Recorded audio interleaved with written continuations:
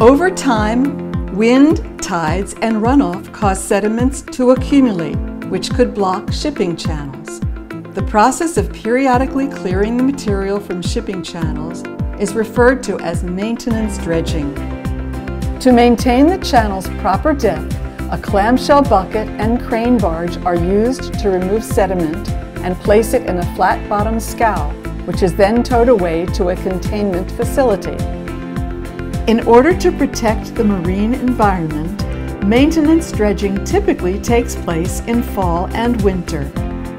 Approximately 5 million cubic yards are cleared from the Chesapeake Bay channels each year. Of that, 1.5 million cubic yards are removed from the Baltimore harbor alone.